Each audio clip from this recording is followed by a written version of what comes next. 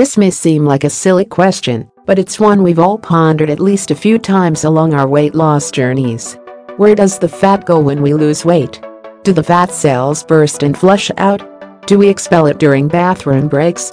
Do little fairies fly in at night and swipe away all that unwanted jiggle? Let's get into the science, dispel some myths, and answer some fat-burning questions.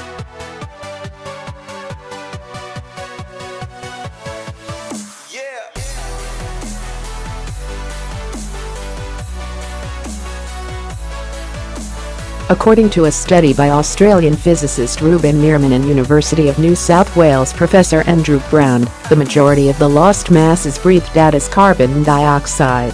The research, published in the British Medical Journal, suggests that many doctors and dietitians still harbor the misconception that fat is converted to energy, heat, or muscle.